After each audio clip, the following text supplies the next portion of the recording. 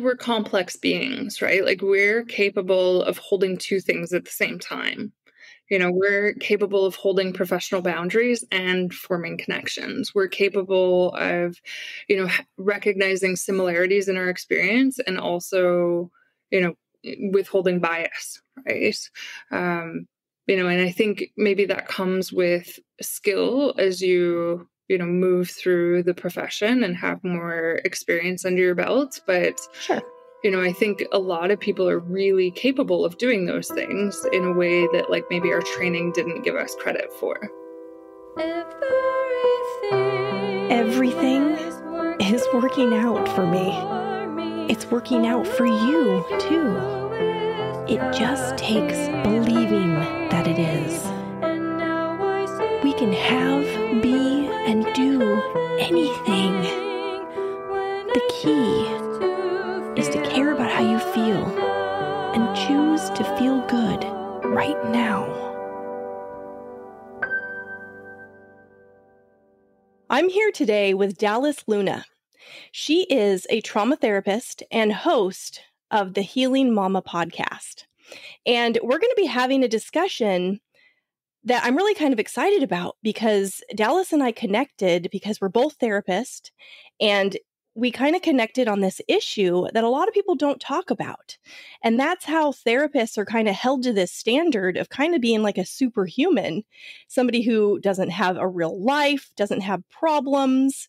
And we're really encouraged to not bring our personal selves into the therapy process. But sometimes that's impossible to do.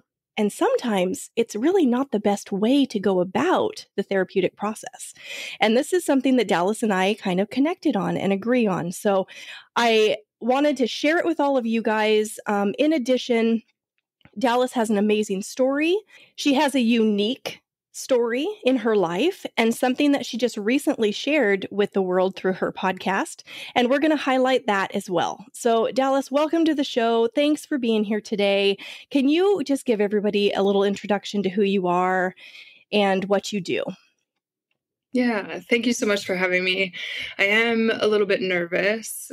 Part of being here is my challenge to myself to, step into my authenticity and talk about some of these things that are difficult for me to talk about publicly. And so I'm still in the process of getting comfortable with that. So I hope that I articulate my thoughts and myself well, but yeah, so I am a trauma therapist. I've been working in the field for over 10 years, and I work primarily with adults who've experienced all kinds of trauma. And through that, I've learned a lot of things about myself, about my own experiences of trauma. But what's really led me to this point in my career and creating the Healing Mama podcast was my birth trauma experience. That was kind of the catalyst for, finding a way through the trauma, figuring out a new path. And so I'd like to kind of back up a little bit to, why I created that podcast and what my intention was. So initially, when I decided I wanted to create a podcast, I had interviewed a few people, recorded a few episodes, and then stopped. And, maybe about a year went by and I really hadn't done anything with it. And so I had to ask myself, if this is something that you really want to do, what's stopping you? And that there's always an underlying reason. And so I did a little bit of self-exploration. And what I first came to was this idea of fear of vulnerability, fear of judgment around my story, my experiences. And actually, it was in preparation for our conversation today that I uncovered something even deeper, which is arguably even more painful than the possibility of being judged, is the possibility of being invisible. And, it was really kind of an aha moment for me today when I was thinking about it, which is this idea that, if you share the most vulnerable parts of yourself and you bare your soul, what if nobody cares to listen? And so I was looking back on some of these experiences, my birth trauma, and started connecting all of these dots, right? Like one of the biggest factors in my traumatic birth was feeling dismissed by my provider, feeling like my voice wasn't being heard. And so the Healing Mama podcast is really about me healing myself, healing my own trauma, and rediscovering my voice. Because as you know, like through trauma, one of the symptoms of trauma is this loss of connection to your voice, that being invisible can sometimes be associated with safety. That, if I keep myself hidden, then maybe the trauma won't find me. And it's sort of counterintuitive, but what kept us safe during the trauma is not always what we need in order to heal and to thrive in our lives after the trauma. Good And point. so I'm sort of like coming to terms with that concept and figuring out, like, how do I share my experiences and share my story and allow myself to be seen in a way that feels safe to me, and like overcome that fear of invisibility. What if people don't listen, or they don't care, or they're dismissive of my experiences? And I don't know that I necessarily have the complete answer to that, but I started, just with recording my story for myself, not even for the podcast, but just, speaking my story out loud to myself, listening to it play back to myself. And I found that that was very therapeutic. It didn't heal all the trauma, but like it just sort of gave me a starting point. And the more you like practice using your voice, the stronger your voice gets. And so that's sort of my hope for the podcast. And like, as you were talking about, this sort of ties into other areas of my life. So one of them being how I show up in my practice with my clients. And, it really became apparent to me that hiding parts of myself in my therapy practice was not working for me or my clients anymore when I went on maternity leave. This statement that I heard over and over from my clients was that they felt abandoned when I was leaving on maternity leave. And it wasn't totally my fault or their fault that came up. I was pregnant. I conceived in January of 2020. And so by March 2020, when my belly started to show, we were behind screens, right? So nobody could see. Right. Yes. Everything was virtual. Yeah. So they knew about it, but it wasn't obvious to them that I was going to be leaving. But there was this other thing that they kept saying, which was, we forgot that you were a human being. We forgot that you had this like life outside of therapy. And at first I kind of like laughed it off, but then I realized, like, what am I doing? That I'm creating this almost like a double life where, I'm showing up in one way in my professional life and completely differently in my personal life. I think it's important just for everybody to know that a lot of that has to do with the training we receive when we come into this profession. And that's ongoing training because we have to do continuing education credits. So we take classes every couple years in order to keep our license. And a lot of it is about this objectivity and not sharing the personal aspects of your life because of transference and countertransference becomes a problem when you have that kind of dialogue. And at least that's what we're trained to understand. And so this is something that's deeply ingrained in our education. It's something that they reinforce on a regular basis when we're in trainings, that you don't share the personal aspects of your life in the counseling sessions. And I'm not saying that it's right or wrong. Different people have different processes and it works for some people, but it doesn't work for everybody. And I feel like that's what you're saying, that you started to realize that you had this double personality. You were two different people and it started to feel like you were divided and you really needed it to merge. Definitely. And I knew this for years, right? Like this wasn't something that just came on suddenly. It was something that like I was noticing over the course of years of work, but I couldn't see a path forward. I couldn't see like how to bridge these two parts of myself. And I wouldn't say that like either one of them was like a false self. It just wasn't a complete picture of who I am as a human being.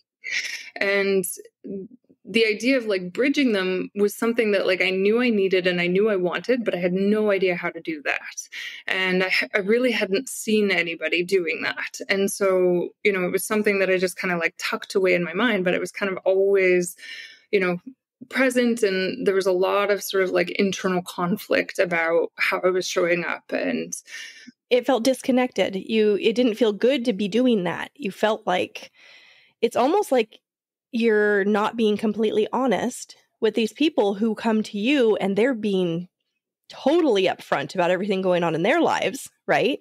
And it's almost like this relationship is not that it's not true, but we have unwritten rules in society that when you're in a relationship with somebody, there's some give and take. And I share some of me, you share some of you, and we have this going back and forth thing. But in therapy, we're not supposed to do that. So now we're supposed to come into this relationship that really means a lot to our clients because they really start to see us as a valuable asset in their lives. And yet they don't get to know us. We only get to know them. It just feels like it doesn't feel authentic. yeah. And like we work with our clients to help them be more authentic in their lives. Right. To show up as their whole selves. And it just like the idea of, you know, not practicing what you preach really didn't sit well with me. It's like I'm encouraging these people to do this, and yet I'm not willing to do the same things. I'm not taking my own advice. Right. There's some cognitive dissonance there, which is one of the aspects of my dissertation. I focused on cognitive dissonance. And just for everybody listening, that's where your behavior doesn't match up with like a belief that you have or some kind of cognition or thought, and you're behaving in a way in opposition, and it gives you this feeling of discomfort. Yeah. And like, where does that discomfort go? Right. So where did it go? Where did it go for you? Of chronic health conditions, I would say. For me, it turned out to be hives. I broke out in hives and I had to quit doing therapy because I couldn't continue on that way. I was sick all the time. Yeah. And so there was this really significant moment for me a few years ago. I was going through like fertility treatments. I was doing my IVF injections in between therapy sessions. And there was this one experience where I actually had a miscarriage in the middle of one of my therapy sessions, which was absolutely devastating to me. And I just suppressed it, completely dissociated from the experience in my body and continued on the therapy session as best I could. And, you know, I think I did a relatively okay job, but ultimately, you know, that is not a healthy way of existing in any profession. Nobody would be asked to do that, I don't believe. And, you know, even just like reflecting on like, what if that had been a heart attack instead of a miscarriage? Right. And the truth is, like, if I'm being completely honest, if I was having a heart attack at that point in my life, I would have ignored it as well. I would have put it off. Oh my gosh. Well, I know. It's absurd. But I absolutely know that's what I would have done. I know what you mean. When you're in that moment, you really feel like you have to make the other person more important than yourself. Yeah, and like remove your humanity. Well, and your connection with your higher self. You're completely removing your most powerful asset spiritually, where, you know, you're tuned in to your intuition and your guidance. And therapists are supposed to cut that off and leave that at the door and not be their whole selves. Yeah. And the truth is, too, that like I knew my clients and I have an excellent bond, right? Like I love my clients. I know they care about me. If I had been honest about what I was experiencing in that moment, they would have been completely understanding. Of course. Yes. And yet I still didn't do that because it didn't feel like an option. And I remember so many times like leaving therapy sessions was just knots in my stomach from all the stuff that I was just suppressing. And it feels very different now. Like I have only just started the process of, sharing a little bit more of myself, a little bit more of my personal experiences.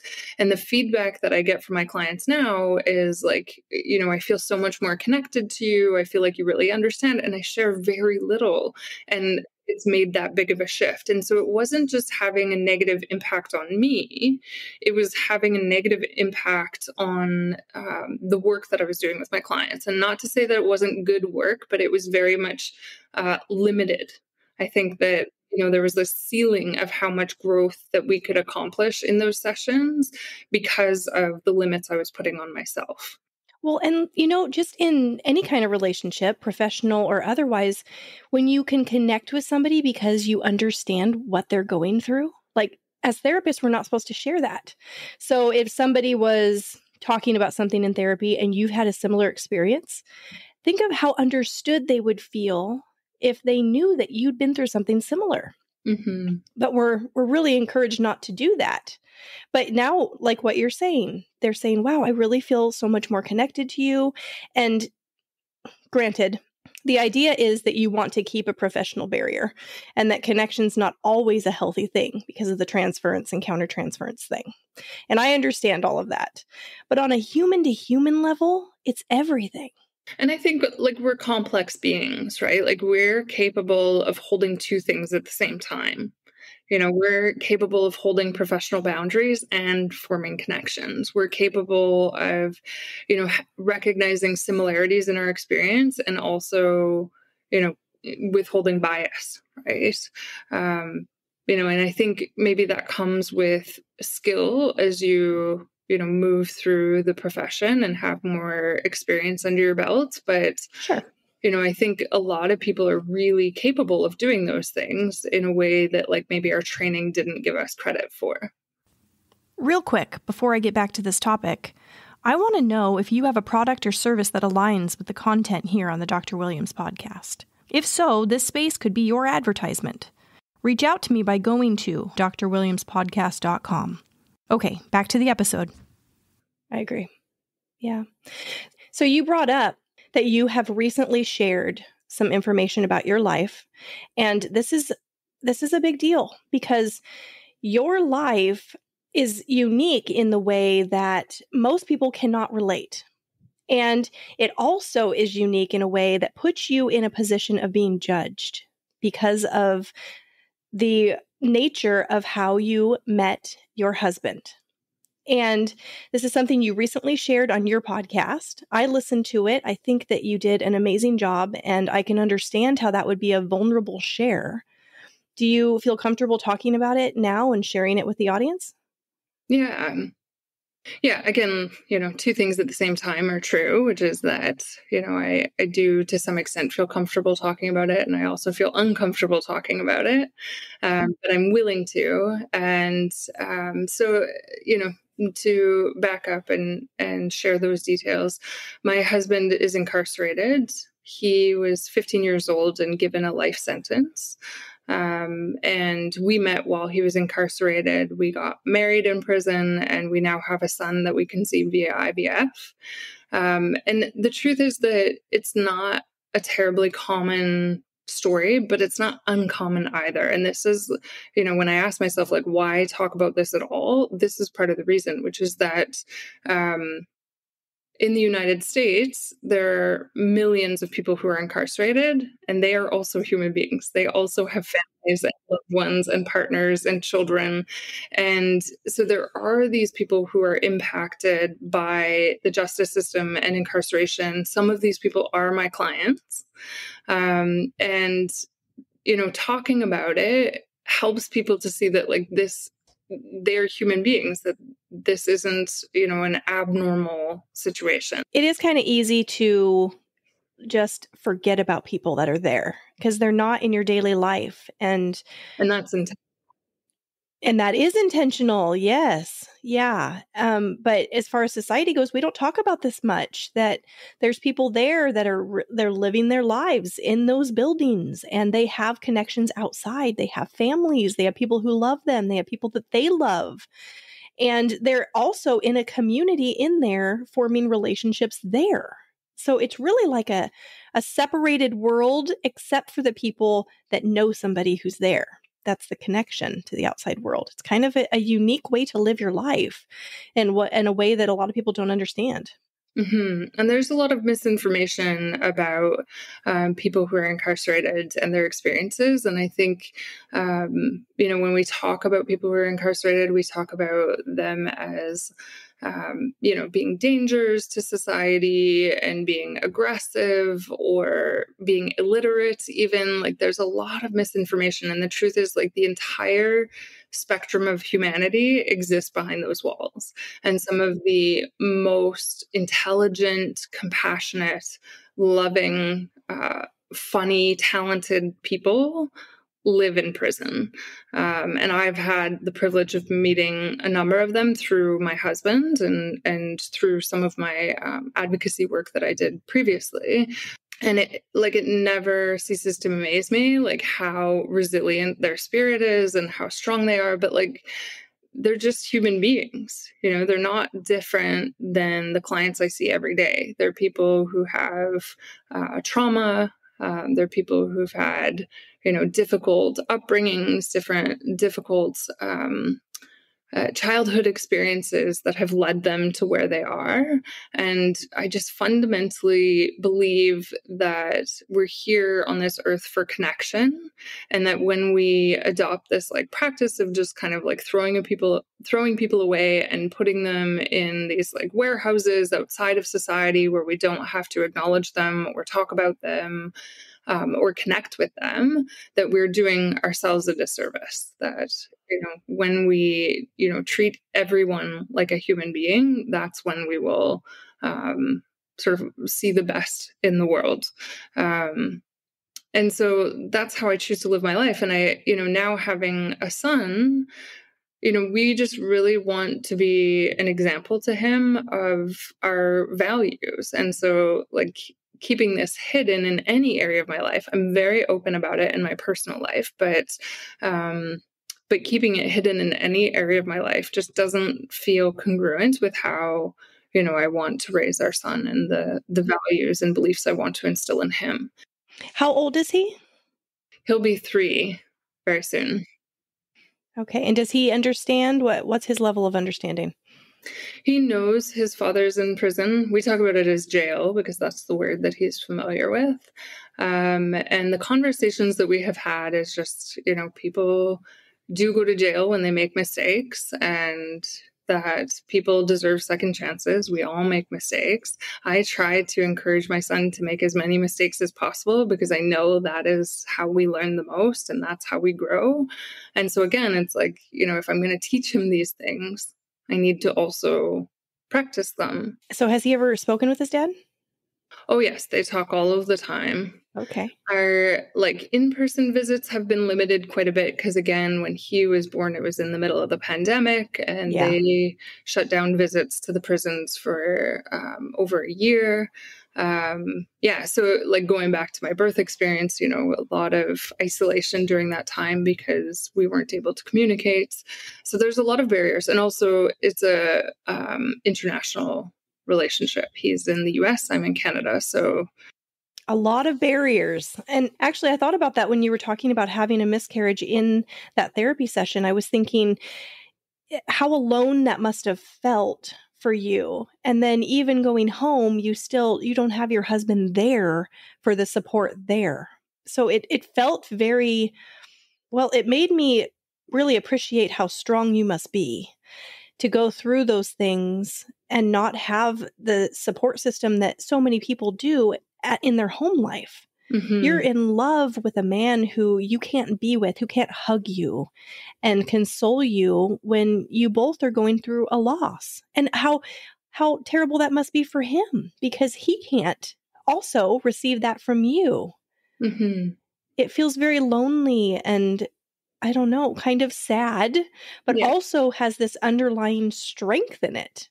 Yeah, and it is very lonely at times. I'm not going to deny that. But one of the things that this situation has brought to our relationship is really strong communication. Like, it would not work and function without really good communication.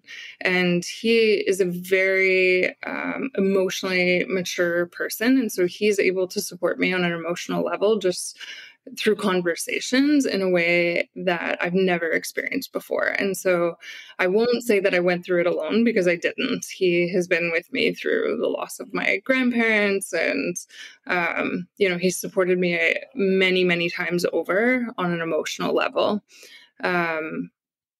But at the same time, yeah, it's not natural. We're not naturally supposed to be separated from the people that we love. And so it does definitely take a toll sometimes. It's hard. We have to overcome those challenges. And it's definitely not always easy, but there's never like a time where I question the decision to make this commitment. Well, and it really goes to show how strong love is. Because if you guys can get through all of that in that situation, I mean, that's a strong love. Yeah, I agree. And I guess like one of the things that I thought about going into this relationship was the impact that it would have on him. I just knew that if I wasn't able to commit to being with him for life, even if he remains in prison the entire time, that I shouldn't even start the relationship. Like that would be too harmful for him, right? To start something like build a relationship and then abandon him. And so I wasn't going to do that. And so it took us a long time of talking about our feelings and talking about the future and talking about, whether this was the right thing to do before we even decided to have a relationship, a romantic relationship, I should say. But once I made the commitment, I knew, like this is it for me. And I was happy to do it. Like it has fulfilled me in a lot of unexpected ways. And I think, part of our philosophy on our relationship is that we're in control of our lives, that like we don't get to dictate the circumstances or the challenges, but we get to decide how we respond to those things. And so, we really like operate from a place of prioritizing freedom of choice. And so, when we wanted to get married, there wasn't a lot of options and there were lots of barriers, a lot of attempts that were squashed by red tape and all sorts of things, I'm sure. Lots. That's a whole other story in and of itself. But we were like, okay, we don't have control over these things, but if we want to get married, we're going to find a way. And so we did, right? Like it took us 2 years to overcome all of those barriers and we got married, and it wasn't the, dream wedding that I had always imagined, but we made it really special in our own way. And so we take these opportunities to create freedom in our life that means so much to us, that maybe don't look exactly how we expected it to look. But still, it's like taking back your power and taking back your sense of control. And that's just how we operate on a day-to-day basis. So even the decision to have a child, it didn't look how we imagined it would look. But we embraced that and we're, forever grateful that we did.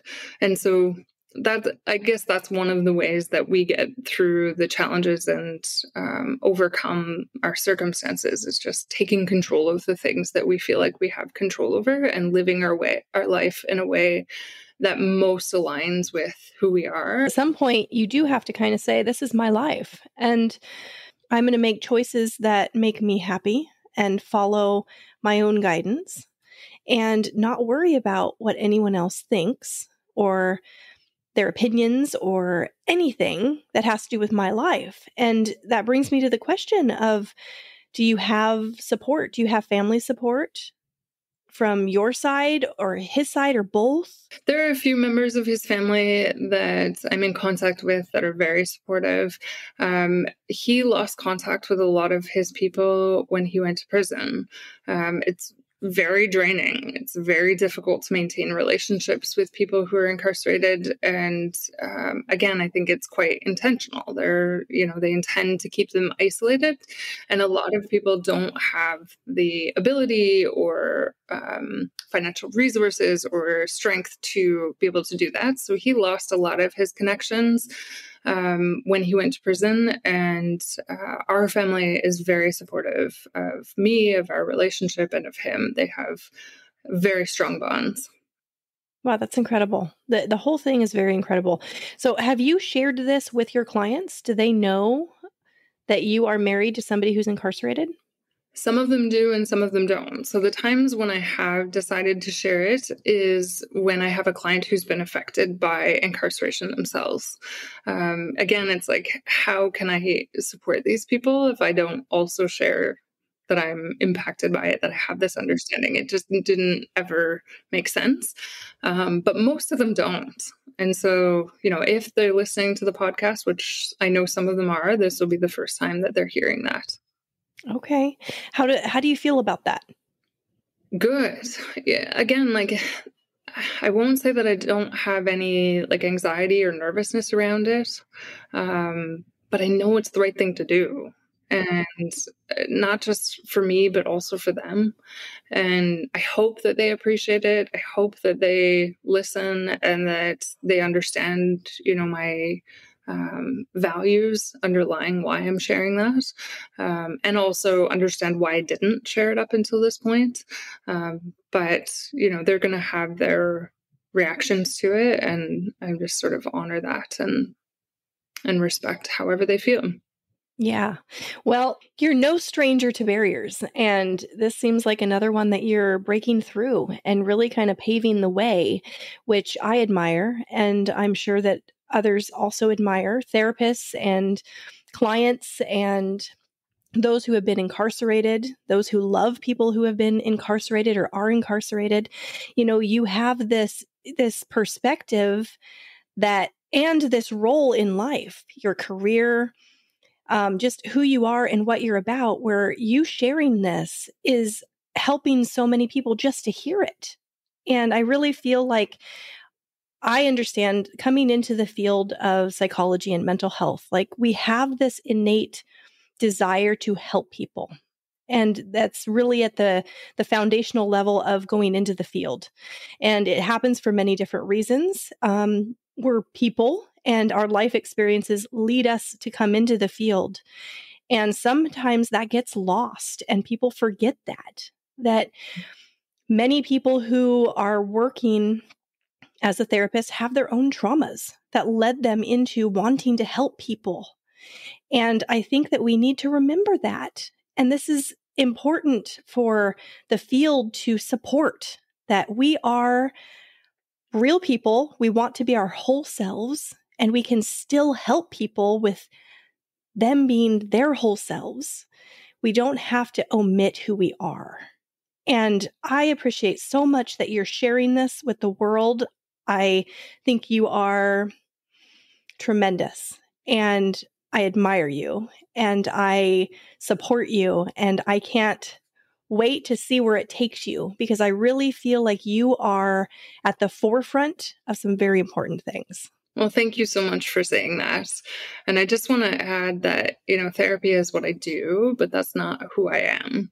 And I think I've always known that on some level. And so now I sort of envision myself stepping into more of a role that reflects who I am as a whole person. And I'm even, moving away from therapy in general. If I could define who I am, I think I'm a healer. And one of the most powerful ways that I know to heal trauma is by using your voice.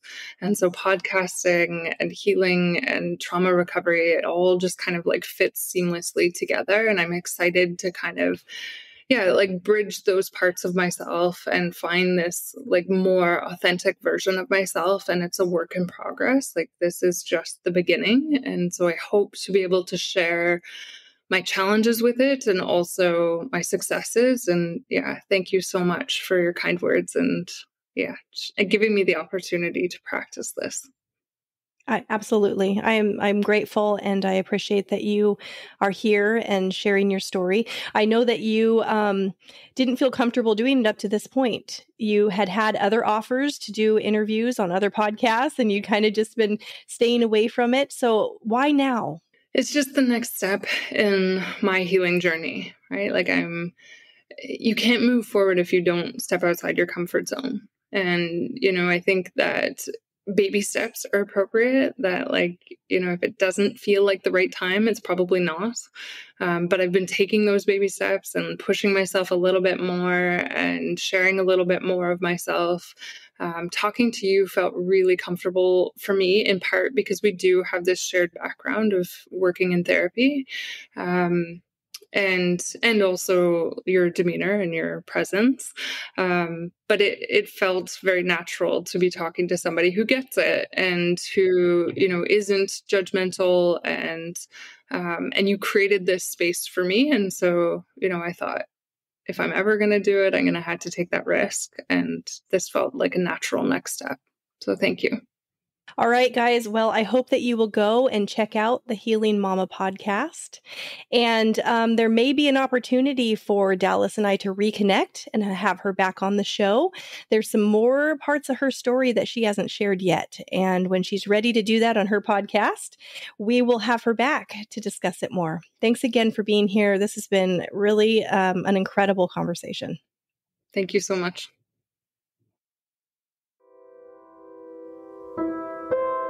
If you're enjoying the podcast, you can show your support by leaving a rating and a review on your favorite podcast platform. You also can follow Dr. Williams' podcast on all social media platforms and subscribe on YouTube and by going to www.drwilliamspodcast.com. Deliberate creation is the key to living life satisfied, and that is my wish for all of you.